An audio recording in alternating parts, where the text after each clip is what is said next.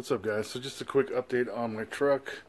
I've been working the last couple months on the interior, trying to get everything situated in the back of the truck so everything is strapped down, so when I wheel there's nothing sliding around.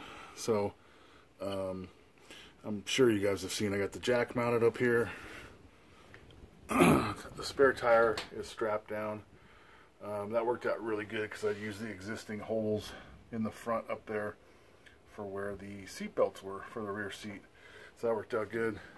And then I have everything I need as far as recovery in this tote here that's strapped down. It's not going anywhere.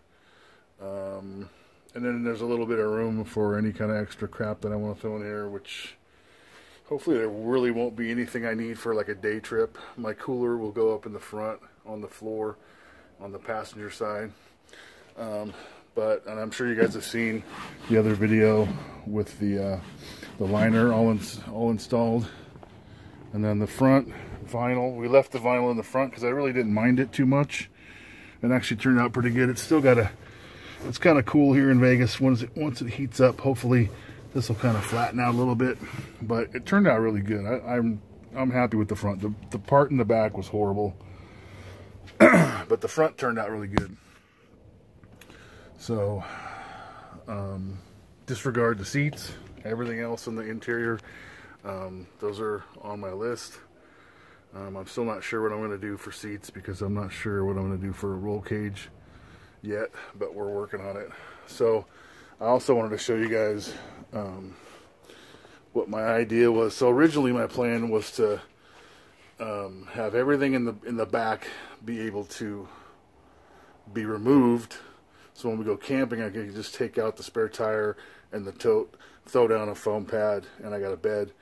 But that's kind of a pain in the ass. But that's kind of why I put all these D-rings on a hinge, so they'll flatten down so I can put a foam pad on top of them and sleep there.